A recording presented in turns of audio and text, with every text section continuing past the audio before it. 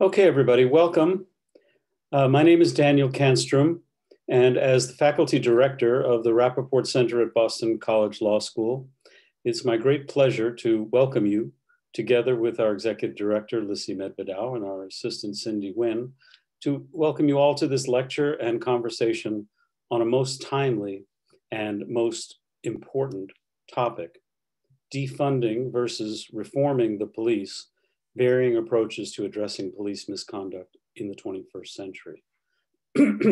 Our speaker today, Ajmel Quereshi, is one of two senior fellows who will join us at the Rappaport Center this year. The idea of this senior fellows program was to enhance our other programming, which, as I hope many of you, if not all of you know, focuses on important issues of law and public policy, offers a wonderful fellowship program over the summer, hosts many conferences and symposia, and also invites a distinguished professor to BC for a semester, a cohort that has included Richard Cordray, the first director of the Consumer Financial Protection Bureau and Ohio's former Attorney General, former Governors Jane Swift, Daniel Malloy, and Martin O'Malley, and former SJC Justices Robert Cordy and Geraldine Hines, and former US Attorney Carmen Ortiz. The essential idea behind the Senior Fellows program was to seek a diverse cohort of exciting, successful mid-career professionals, including academics, practitioners, and activists who work on cutting-edge issues of law and public policy. We invite them to come here for a very intense, but rather brief visit, in which we hope to learn from them and hope that they would get to know us, especially our students, with whom we hope they will work and develop future professional relationships and perhaps research projects. So I also want to particularly welcome our summer fellows and students in our new seminar on law and public policy, which is connected to this program. These students are also all engaged now in exciting research and advocacy on a wide range of important topics. Now, one technical note. First, this program is being recorded. And second, please use the Q&A function, not the chat function, and not your voice, to ask questions after the lecture is completed. We should have a good amount of time for Q&A. So feel free to write your questions at any time, and they'll be saved in the Q&A function. Now, to introduce our senior fellow to you, it is my great pleasure to turn things over to one of our wonderful students, who was a Rappaport Fellow this past summer, Vanessa Lawrence. Vanessa is a second-year law student at Boston College Law School. She graduated from Colgate University in 2019, majoring in sociology with a minor in educational studies, cum laude. While there, she discovered a passion for studying the intersections of race, socioeconomic status, gender, and education through qualitative and quantitative research. This past summer, Vanessa worked as a legal intern at the Massachusetts Attorney General's program as a Rappaport Fellow, where she was particularly interested in the effects of institutionalized oppression on the local community and ways to make the voices of oppressed people heard in the legal profession. So, as I say, it's my great pleasure to turn over to Vanessa, and she will then introduce our speaker for today. Thank you, Vanessa. Good afternoon. Thank you, Professor Canstrom, for those words of welcome. In recent months, national conversations have been sparked by the continuation of state-sanctioned violence against Black and Brown communities. This violence is nothing new to our communities, and yet this time feels different. Maybe it's because COVID has shut down the world and forced us to take a serious look at the injustices in our country and the widening disparities between haves and have-nots. Either way, change has continued to be the topic of conversation. As we locate power within these institutions, it is also important to recognize and build power within our communities. Organizations like the NAACP have long-standing importance in the Black community and wield a special kind of power. Today's talk is particularly relevant because it speaks to various approaches to police reform. Oftentimes, we have an essentializing narrative in which all communities share the exact same goal. Rather, the reality is that to be responsive to our communities and to hold a damning institution accountable, we must approach the problem from all sides. Today, we have the great honor of attending Mr. Quereshi's presentation. Ajmel Quereshi serves as senior counsel at the NAACP Legal Defense and Education Fund, LDF. In that role, Quereshi maintains a diverse caseload, spearheading LDF's work in areas of education and economic justice, among others. In 2019, Quereshi led LDF's efforts in Bradford versus Maryland State Board of Education, a case on behalf of a class of school children in Baltimore who had been denied constitutionally adequate education. In 2018, Quereshi served as lead counsel for LDF in multiple suits challenging the U.S. Department of Housing and Urban Development's suspension of housing regulations that would have made housing more accessible and affordable. Beyond his work at LDF, Quereshi serves as director of the Civil Rights Clinic at Howard University School of Law, where he has also taught courses in torts, federal civil rights, and appellate litigation. Under his direction, the clinic has filed amicus briefs in several cases before the United States Supreme Court. In 2018, the clinic filed a lawsuit challenging the Trump administration's termination of the Deferred Action for Childhood Arrivals DACA program. His teaching has been recognized by Harvard Law School, which awarded him in 2016 a Vassar-Stein Fellowship. Quereshi's editorial writings have appeared in the Baltimore Sun and the Milwaukee Journal Sentinel. He has published articles in several legal journals on topics ranging from international environmental law to the capability of Islam and democracy, to the compatibility of Islam and democracy. And his cases have been featured by the New York Times and The Daily Show with Jon Stewart, among others.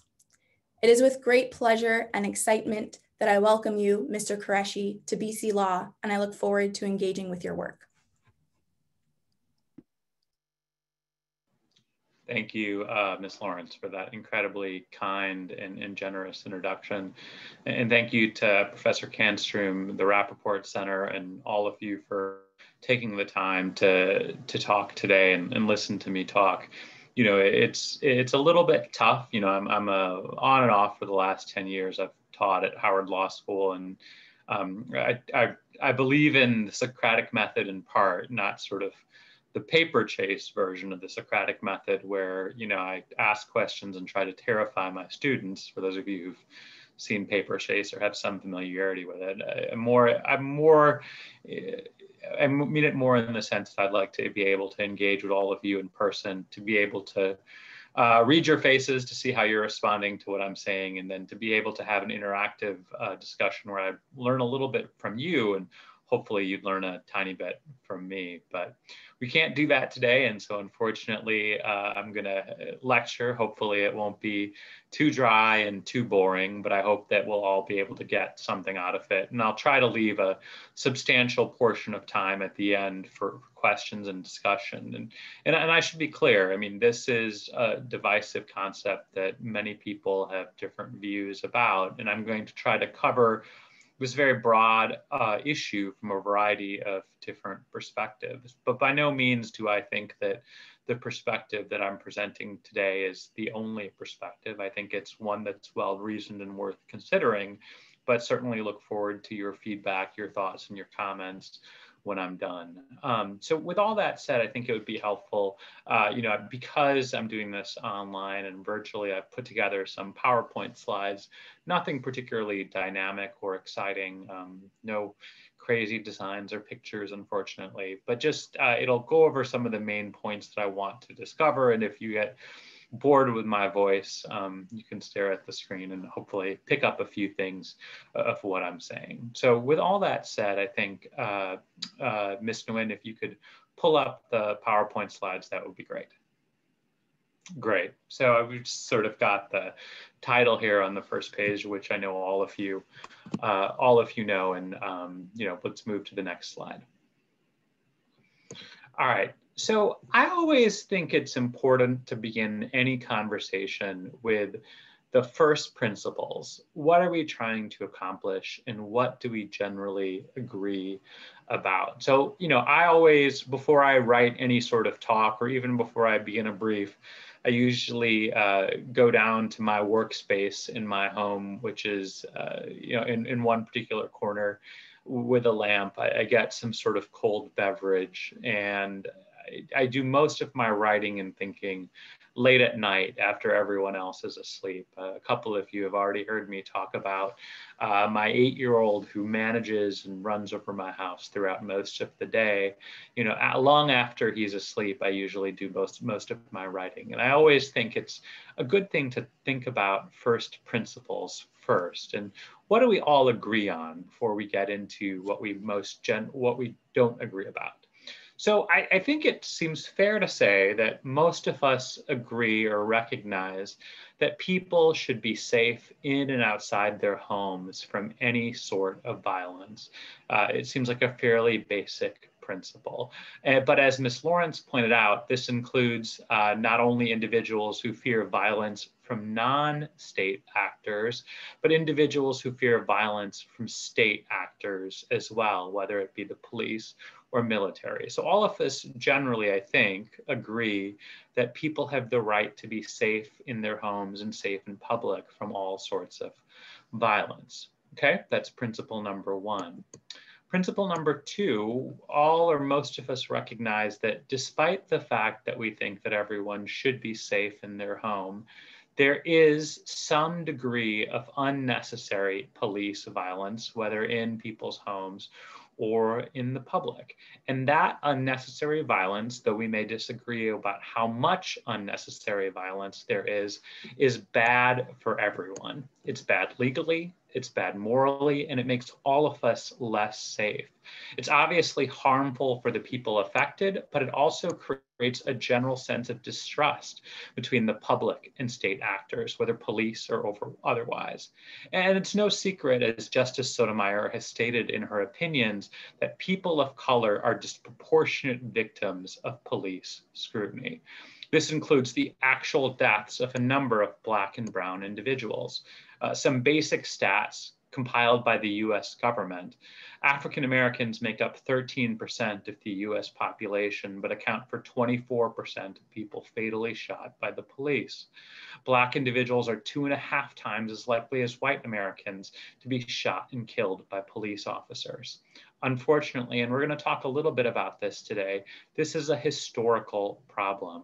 According to the Illinois Association for Criminal Justice, according to a study they conducted between 1927 and 1928, although African Americans made up just 5% of the area's population, this is looking at Chicago and Cook County, they constituted 30% of the victims of police killings. So as Professor Kanstrom said, the problem that we're talking about now, although it's gotten additional scrutiny, I think, due to a combination of factors, which we can talk about, is an old problem. It's not particularly new, and that makes it particularly troublesome, that despite the fact that we've known about this problem for centuries, really, it continues to remain a problem in society today.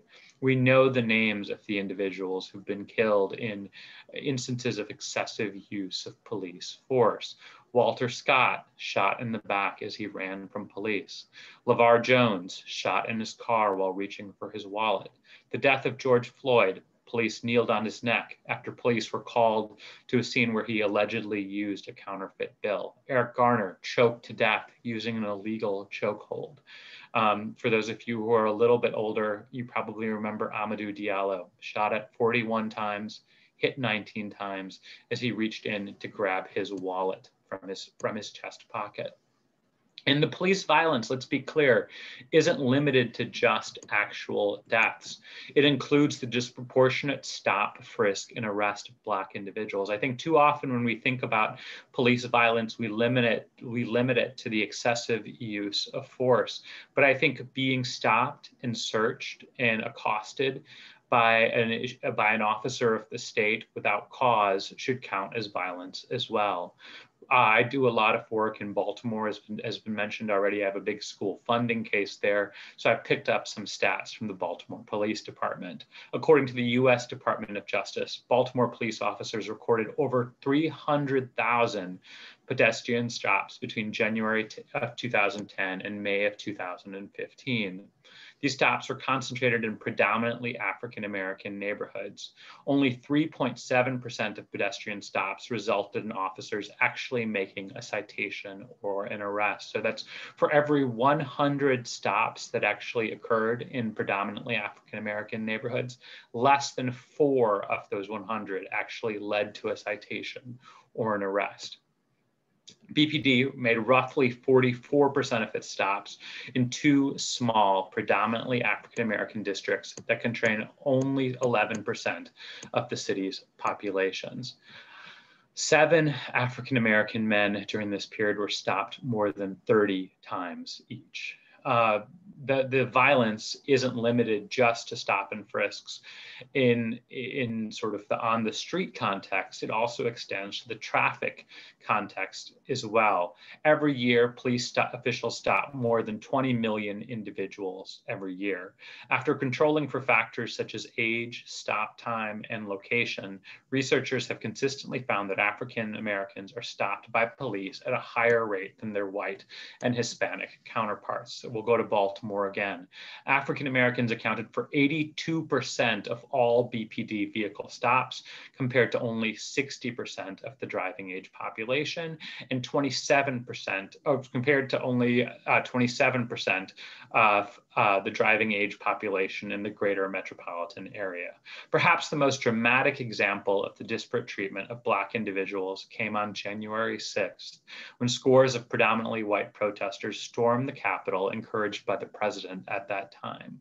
The stark contrast in the manner in which they were treated, as opposed to Black protesters in Louisville, for example, who were met with flashbang, pepper balls, and tear gas, shows some of the examples of the disparity in which Black and white protesters are treated.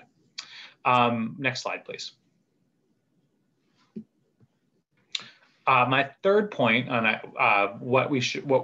our starting points or first principles are things we generally all or most of us agree on, is that there are some, although we may disagree how much, some police officers who act based on what legally would be called discriminatory intent, but not all officers act on the basis of discriminatory intent. So I've included a couple of key slides, a couple of key quotes that I pulled out from some amicus briefs that I've done in the past, where officers have admitted to acting based on discriminatory intent, or what sounds like to me discriminatory intent.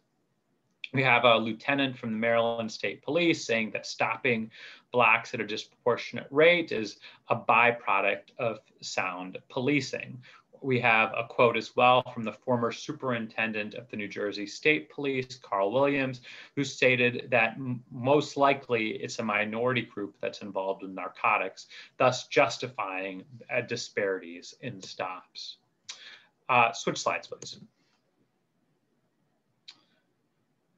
So now that we've covered some basic facts about what we agree on, again, we may not agree about how much unnecessary police violence is. We may not agree about how many police officers act based on discriminatory intent, but I think all of us generally agree on these 3 principles. Number 1, people should be allowed to be safe in their homes and in public. Number 2, there is some degree of unnecessary police violence. And number 3, there are some officers, but not all officers, who act on the basis of discriminatory intent. So those are the basic facts about what we agree upon and where we stand as a society. But I also think it's really important to ask how we got here, the history, because the history impacts how communities view policing.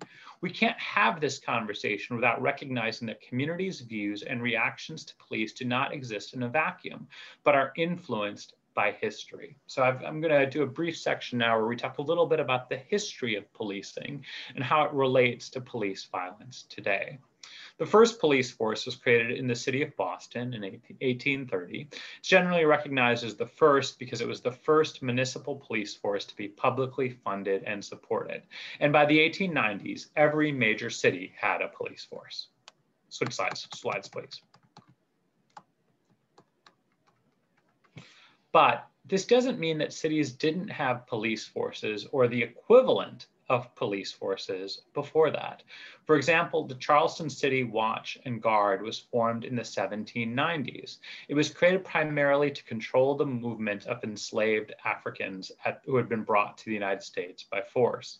In the city of Charleston, as we know, the majority of the people living there at the time were Black individuals.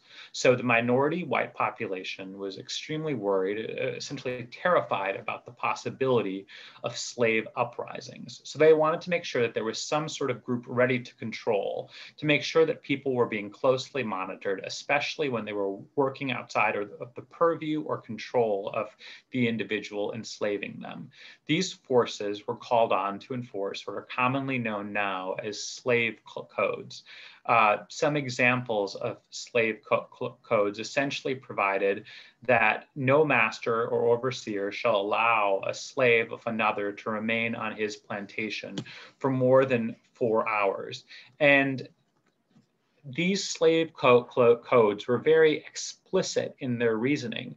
They were created specifically because Black Americans were seen as, quote unquote, in the words of the legislators behind them, inherently criminal and dangerous.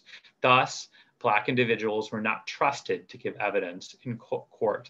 Virginia's slave codes in particular served as a model for similar enactments by other states throughout the early country. These laws, as well as the assumptions on which they were built, were critical to American slavery in several regards. First, the racist and false myth of Blacks' inherent criminal propensity was key to dehumanizing the enslaved individuals, over whom brutal control was both needed and justified, in the words of the individuals who passed the slave codes. These slave codes were, and it's important to note, these slave codes were applied to African Americans in the United States regardless of whether or not they were free or enslaved. Switch slides, please.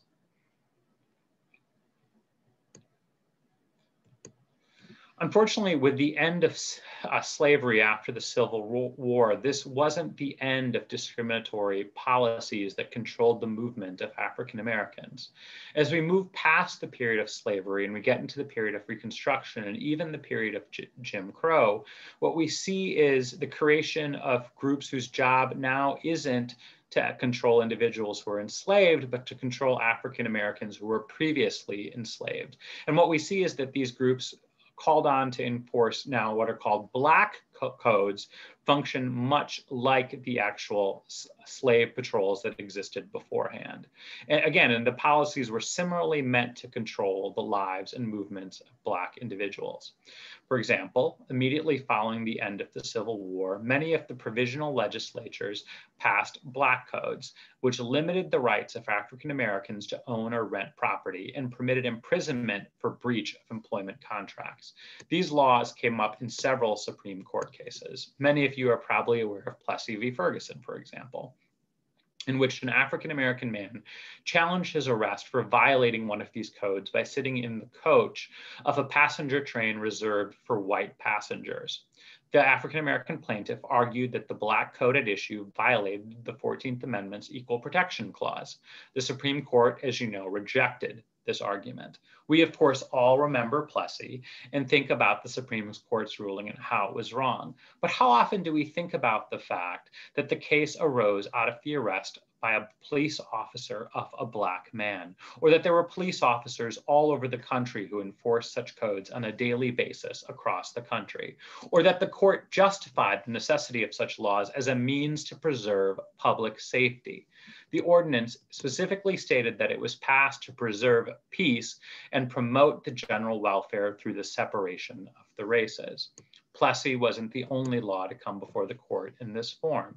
In Hardin v. City of Atlanta, an African-American man challenged an Atlanta ordinance which prohibited African-Americans from residing in a block where the majority of residents were white. Again, we forget that police were responsible for enforcing this ordinance. The court rejected the challenge, reasoning that segregation is not imposed as a stigma, and the law was necessary to, quote, uphold the integrity of each race and to prevent conflicts between them resulting from close association. A similar law came before the court in Buchanan v. Warley, and again, the ordinance stated that its purpose was to prevent conflict and ill feeling between the white and colored races. This is, of course, not to mention the role that police played in response to the civil rights movement. Aggressive dispersion tactics such as police dogs and fire hoses against individuals in peaceful protests and sit-ins were the most widely publicized examples of police brutality in the era. Next slide, please.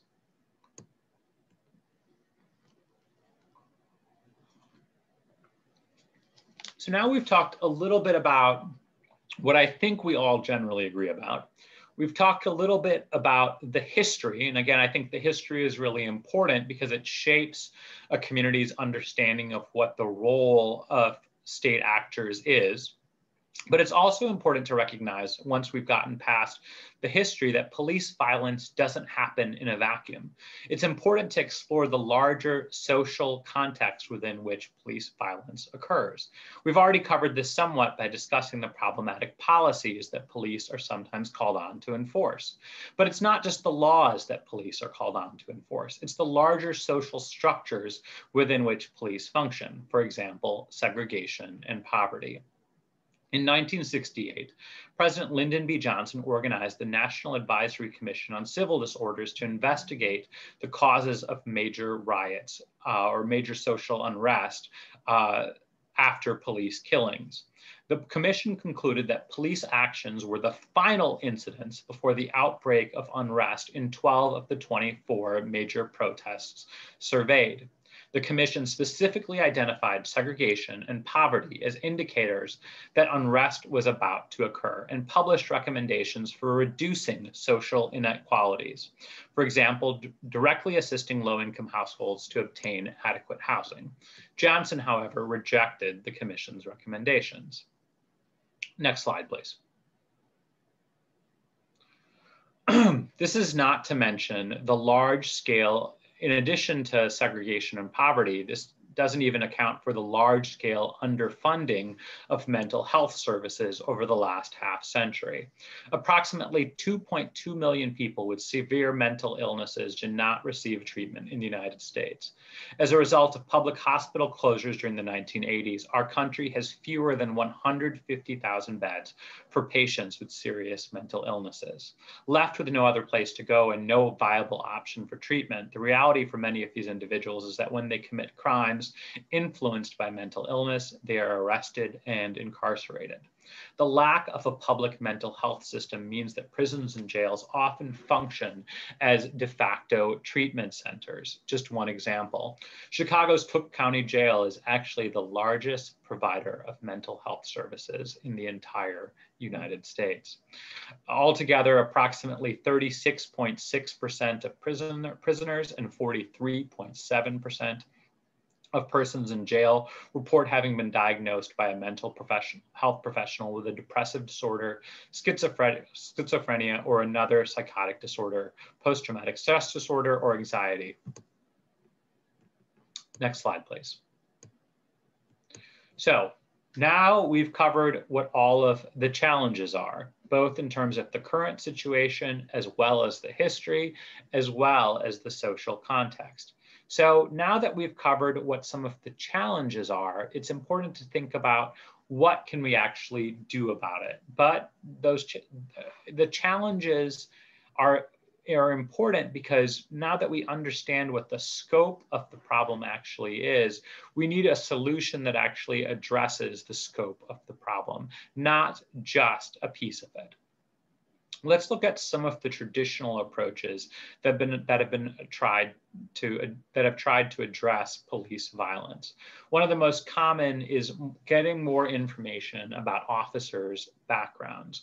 One of the traditional approaches has been to increase available information regarding officers' disciplinary records, or what are commonly known as quote unquote personnel records. Traditionally, most public information laws, however, have exceptions for personnel records, and courts in many states have concluded that the officer's interest in privacy outweighs the public's interest in obtaining information about the officer's disciplinary history. Together with the lack of a uniform database for officers disciplined for misconduct, these have led to officers repeatedly moving from force to force and committing conduct at new police forces when they have a record of engaging in bad acts at other police forces at which they were at beforehand. The lack of a database or the release of such records played a role in the death of Terrence Crutcher, who was shot by Betty Jo Shelby. Crutcher was, as you probably recall, Crutcher was unarmed, standing in the street. The officer, Betty Jo Shelby, had been accused of excessive force in her career twice previously and had been accused of domestic violence in 2 separate occasions. Most recently, New York moved to make officers' disciplinary records public. So that's one of the traditional approaches that has been tried. Another traditional approach has been that has been tried or should be tried is a moratorium on the use of certain types of force. As we saw in the case of the death of Eric Garner, police often respond with unnecessary force, sometimes in the type of force that they're using. This has particularly been the case in some jurisdictions in response to Black Lives Matter protests over the last year.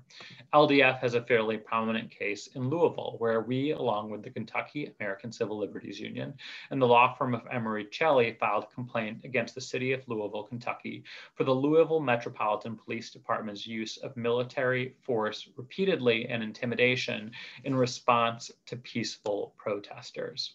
Those protests remain ongoing to this day, and we allege in the case that LMPD has repeatedly responded to peaceful demonstrations with violence. Throughout late May and June, the LMPD used tear gas, flashbangs, pepper balls, batons, and other military-grade technology on peaceful protesters. Other similar cases have been brought in various other jurisdictions, including Detroit, Denver, Portland, and Washington, D.C. Other legislative efforts of reform have included ending or seeking to end qualified immunity. This is a defense that shields officers from being sued and has been interpreted by courts so broadly that it allows officers to engage in unconstitutional acts, often with virtual impunity. Changing the statutory state of mind required to violate the federal criminal rights statute from willful to reckless, so making it easier to seek criminal charges for the violation of the federal criminal civil rights statute. Adopting a federal standard that requires use of force to be used only when necessary as a last resort after exhausting reasonable options, and prohibiting racial profiling and requiring data collection on police community encounters. And then I have one more that's not included in the slide, which we've sought through advocacy efforts to obtain in Louisville, prohibiting the use of no-knock warrants, especially for drug searches. Next slide, please. But is it enough to just reform? Traditionally, settlement decrees in policing cases, for example, have called for increased training on bias. However, a 2017 meta-analysis of 492 studies found that reducing implicit bias did not actually alter individuals' behavior.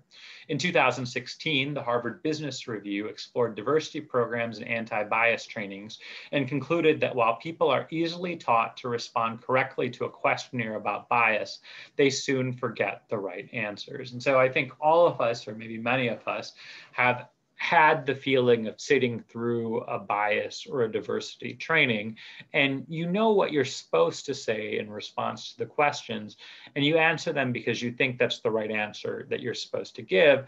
But going through that process of sitting through a PowerPoint slide and then answering questions the way you know that you're supposed to answer them, does that actually change your actual behavior? Lorenzo Boyd, the director of the Center for Advanced Policing at the University of New Haven, has said that implicit bias training is not top of mind when officers respond to alleged threats because their reactions stem from what's called warrior training. Police self-identify as warriors, he has said. The thinking is we've got to find the bad guy, we've got to fight evil, as opposed to we're supposed to serve the community and we're supposed to help people. They've tasked themselves with prioritizing law enforcement, Boyd has said, even though that's only one part of their job. And again, as we talked about earlier, police are called on to do this wide range of activity that's more than just responding to criminal incidents. They're called on to deal with mental health problems. They're often placed in school as school resource officers, so they have to deal with behavioral problems from students as well.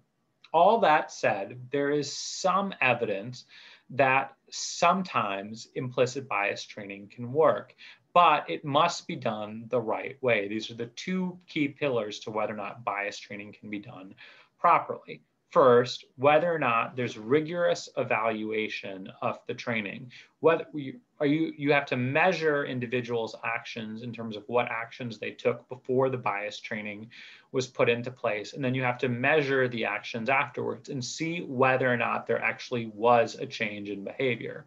And if there's not a change in behavior, then you have to ask yourself, why hasn't the training worked? And is there anything that can be done to make the training more effective? Second, in addition to measuring whether or not the training is effective, you actually have to examine the policies and procedures and enforcement practices in place. Bias often occurs when policies and procedures give too much discretion to the individual who's called on to act. When you're in a certain place in a certain time and you don't have specific guidance as to what you're supposed to do, and you have to make a decision in a split second or in a matter of minutes, people are going to fall back onto biases in those particular circumstances. So you have to review policies and procedures to make sure that they provide enough guidance, direct guidance, to individuals. Jennifer Eberhardt, who's done some of this work, her team of Stanford researchers worked with a task force in the Oakland Police Department. She pushed officers to ask themselves a question before each and every stop they make. And that question was, is this stop actually led by concrete evidence?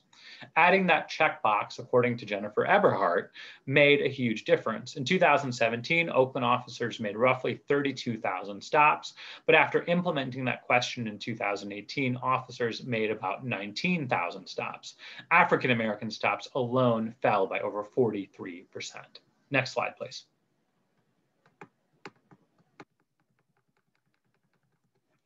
But the truth is, it hasn't always worked. 5 years ago, the Minneapolis Police Department was under intense pressure in the wake of both the national crisis of police killings of unarmed Black men and its own local history of unnecessary police violence. In response, the department leaders undertook a series of reforms proposed by the Obama administration's Justice Department and procedural reform advocates in academia. In 2015, they brought in a procedural reformer and an implicit bias trainer to lead a 3-year, $4.7 million project. So this is almost $5 million in additional funding that was put into the police department to use data collection, social psychology, and police community dialogues to repair and strengthen the frayed relationship between cops and communities. Officers were trained in how to respond to mental health crisis calls, how to supposedly de-escalate confrontations with the public, how to supposedly be mindful in dangerous circumstances, and how to be more self-aware of their implicit racial biases.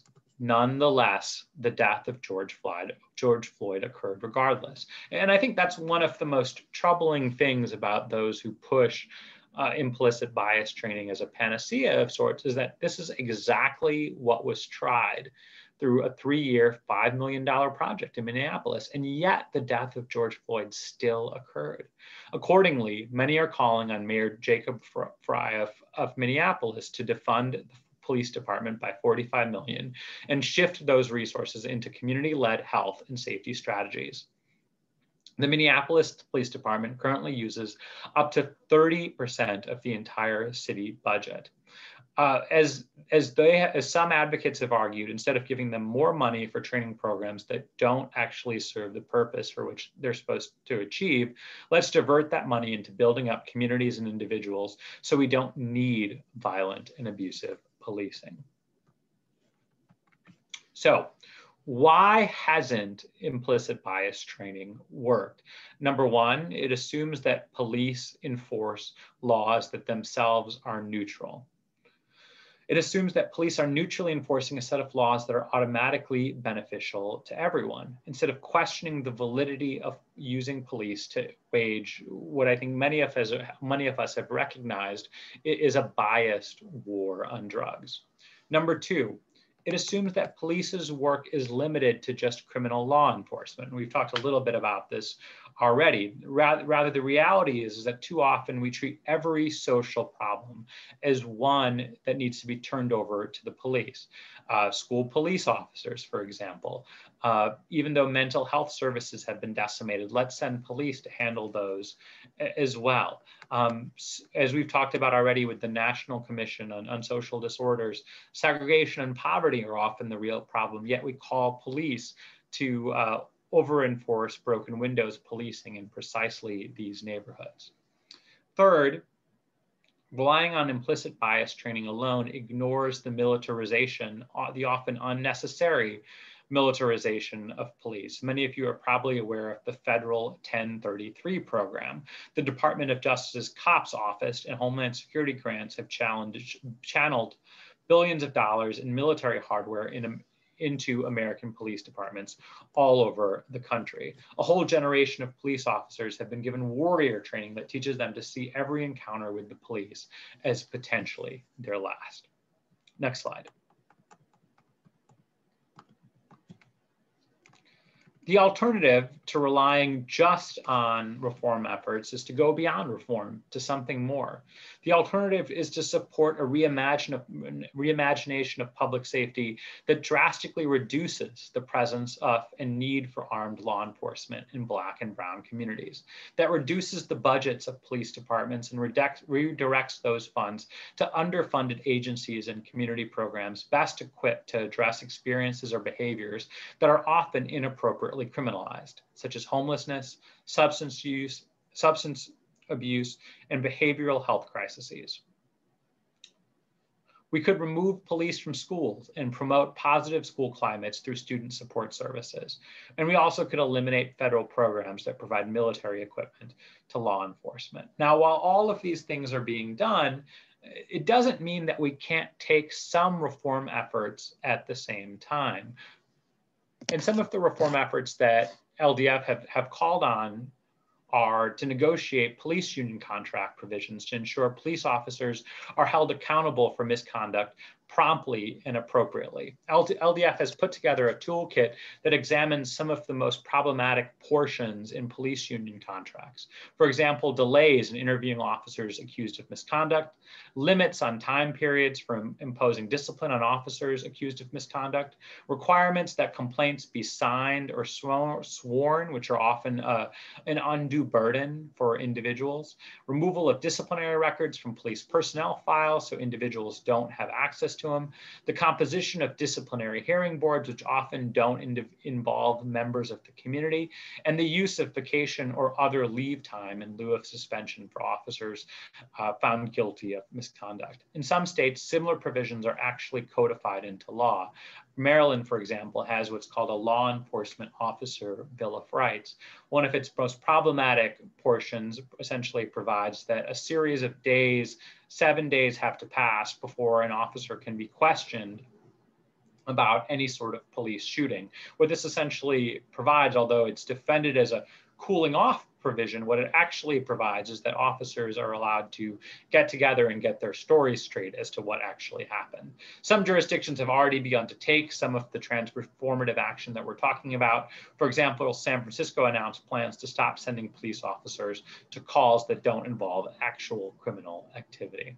So I've tried to provide a broad overview of the problem that we're facing, as well as some solutions to it. I think that one doesn't necessarily have to choose between quote unquote defunding and reforming police departments. I think that we can take efforts which accomplish both, but I think it's important to not limit ourselves to just saying the solution is increased implicit bias training, but also to look to other transformative solutions as well. Thanks so much. Thank you, Ajmel. I'm going to jump in for a moment just to facilitate here. That was very, very informative. Excellent presentation. We have a couple of questions, but one or two of them relate to the program itself. So I'm going to direct your attention to the question that's by Tom Palmer, which is related to what you're talking about today, and invite others. We have about 15 minutes or so for questions. So if people have others, they can still post them in the Q&A function. Can you see Tom Palmer's question? I can. I haven't read the piece that he's describing, so I can't respond to it. But if Tom is able to put in sort of the thesis, I'm happy to give my thoughts on it. Thank you. Great, thank you. Let's see if we have any other questions coming our way.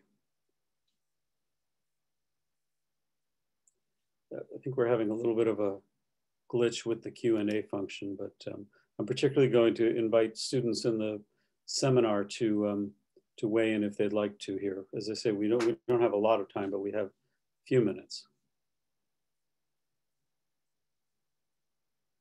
Actually, while we're waiting for other questions, maybe I'll just pose one to you.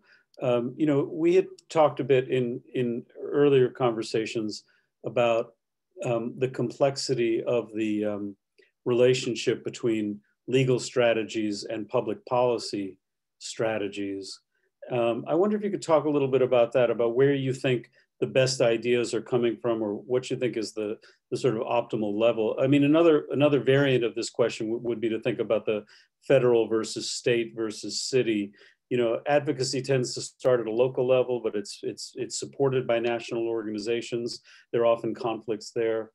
And I see Tom Palmer has posted the thing, but I don't think you're going to have time to read it now and respond to it. So maybe you could talk a little bit about my question. Then somebody asked, what brings you the most hope moving forward, which is a wonderful question.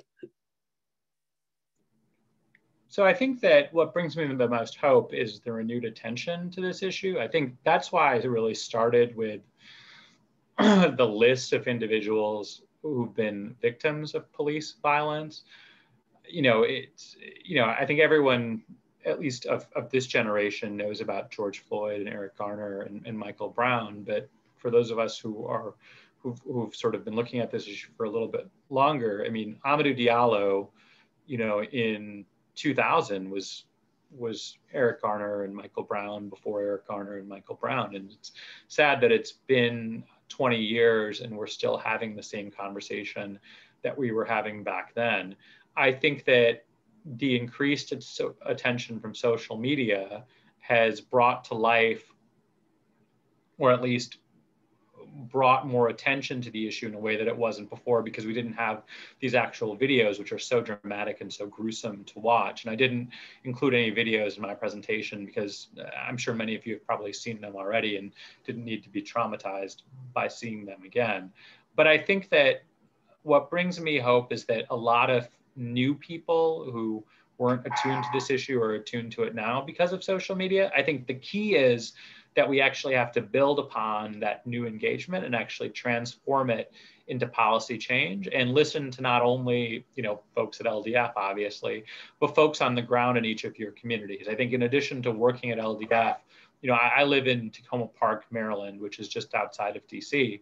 I'm on my Tacoma Park reimagining public safety task force, because we have to sort of work on all of these issues in the individual communities that we live. And that's probably where we can make this the most transformative change. Also, that happens to be one of the first communities, and still only communities, to allow voting rights for non-citizens, as I recall. In local elections, that's right. Yeah, yeah. Can you see the other questions? There's a few of them now in the Q&A, and there's one in the chat. But maybe you go through the ones in the Q&A first, if you can see them.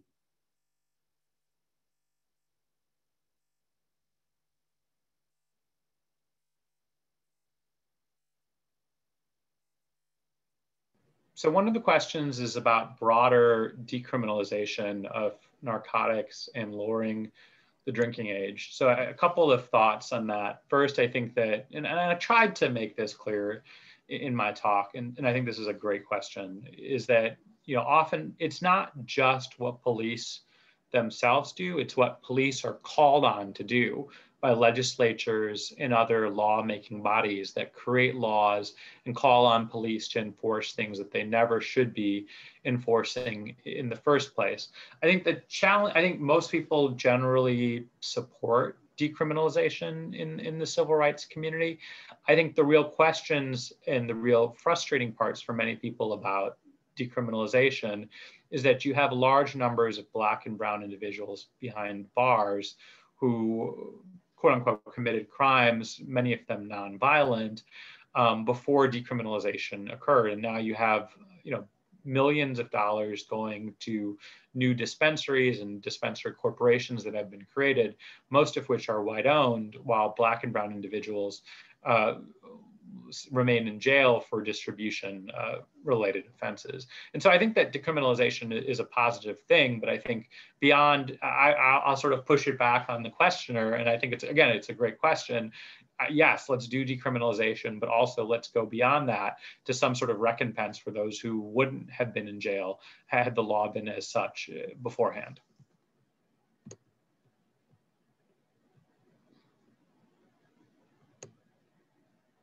All right, question from Ms. Sokolowski. How do you think about addressing problematic policing in smaller towns where police killings are more rare? In my small town, I've had trouble communicating the urgency of this problem because it can be difficult to point to concrete instances of police racism, and much of the data on police behavior is difficult to uncover. So I think there is, I mean, I don't know your small town, and so that's, I'm gonna say it with that huge caveat up front. I think there's a couple things you can do. I think one is every town, I mean, I don't know how racially diverse your town is. So I live in a fairly small town as well. Tacoma Park is fairly small. And I think there are some people who live in what's called Old Town Tacoma who probably have never had any experience of a negative police interaction. But Tacoma Park is, you know, it's fairly segregated in some ways, and different people have different relationships or experiences of policing. So I think that number one, if there are Black and brown communities in your small town, I think it's important to be able to find a way to engage with them. And some of the best ways to engage with them may be to contact your local state or your local or your county NAACP chapter, if you have a local NAACP chapter, and talk to them, because I think that's a great, they're looking for more help, they're looking for more resources, they're looking for individuals who can contribute. And I think that they'd be able to share, you know, experiences of from individuals who may have negative experiences with the police as well. To the second part of your question about sort of getting additional information, I think it's important that police track how many stops they're engaging in and who is being stopped. I think that that's really sort of basic information that all police departments should be tracking and should be available for public consumption. All right, I have a question from Professor Parikh. A recent student out of Chicago showed that Black and Latinx officers use less force in police interactions than white officers. To what extent should there be extensive efforts put at increasing Black leadership within law enforcement ranks and amongst line officers? Should this be a priority in reform or funding conversations? So I think that that's, I mean, my personal opinion on that is that I think that that's really important. But there are communities where the diversity has significantly increased. So I clerked for Judge Damon J. Keith, who was in Detroit, and he played a significant role in his rulings in getting several police departments as well as employers to change their hiring policies through significant decisions in Title VII cases. And while increasing diversity changes the bias equation a little bit, it hasn't led a dramatic downturn in stops and arrests in predominantly African-American communities. And I think one of the reasons for that is that bias, to the extent that that's the problem, and not warrior training or calling on police to enforce laws that they shouldn't be enforcing, or getting them involved in mental health crises, which are all things that they probably should not be doing. Bias affects all of us regardless of our race. I think several studies have shown that even if you are a person of color, the media can still send you messages about who is or who is not a criminal. And so I think my personal feeling is that increased diversity is important, but it doesn't get to number one, the history of trauma, number two, police enforcing laws that they shouldn't, and number three, I think even if a person themselves is not white per se, they can still be impacted by bias.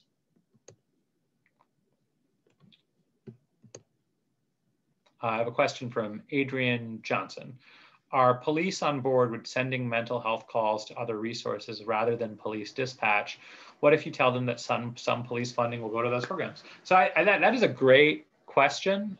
So I think that that's something that we're talking about, in Tacoma Park right now. It's something that we pushed for. And I think different officers are going to have different feelings about it. I think based on my personal anecdotal experience, police are open to that. I think some of them have expressed concern about whether or not other individuals can safely handle individuals who are going through a mental health crisis, and whether or not it will end up back in the police's hands anyway. But I've found a significant degree of openness to that idea.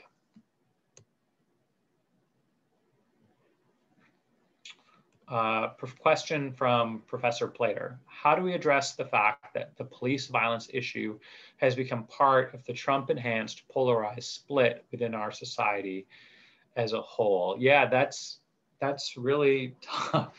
A couple of thoughts on that. I think first, it's definitely true. I agree with the professor, because policing involves deep and serious questions of race because of the history that we've talked about.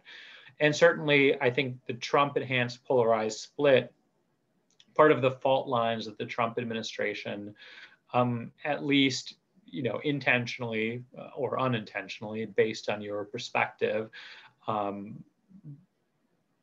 dug at was racial fault lines in our country. I think that the way we address that and get over the Trump-enhanced polarized split, using the professor's language, is to go back to the first point that I really started out with, the first principle when I'm sitting alone at night writing my papers or writing my briefs, is that increased police violence makes all of us less safe.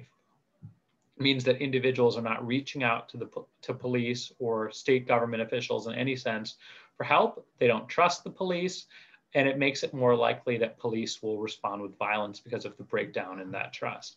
So I think that the key is that reducing police violence not only is safer for Black and Brown communities that bear the disproportionate brunt of it, but it's safer for all communities involved. So we're basically at our end point, Ajmel, but perhaps I noticed the last few questions, to my mind, are quite interesting and substantive. If you wanted to pick one of them maybe and make that the final question, and then we can urge people to reach out to us through other means to continue the conversation, as you'll be with us for the next couple of days in one form or another.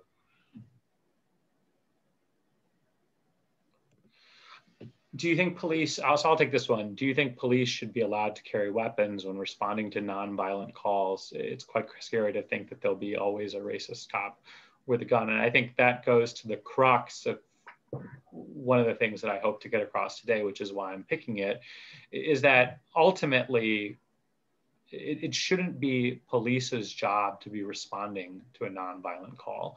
I think we need increased investment in social services that prevent the situations from arising that lead to the nonviolent calls. And then we need individuals whose entire job and entire training has been around providing social services and social work. So you don't have somebody who's going into that situation who really has only ancillary training on the issue. thank you so much for your time. I'm sorry I couldn't get to all of your questions. I hope that you got at least something out of the conversation today, and I look forward to continuing to work with all of you in the future. Yeah, thank you so much, Ajmel. I really appreciate it. And as I said, people can reach out to you through the Rappaport Center, either by writing to me or to Lissy Medvedow or Cindy Nguyen. Go to our website to see how to do that. Unfortunately, these Zoom events always have a drop off the edge of the cliff feeling as people leave the Zoom. But I just want to say how much I've appreciated your talk and to offer applause that I'm sure is echoed by everybody else. And we'll look forward to seeing you over the course of the next couple of days, particularly the students in the seminar. So thank you again, and thanks to all for joining us and for attending, and we'll all keep in touch. Thank you.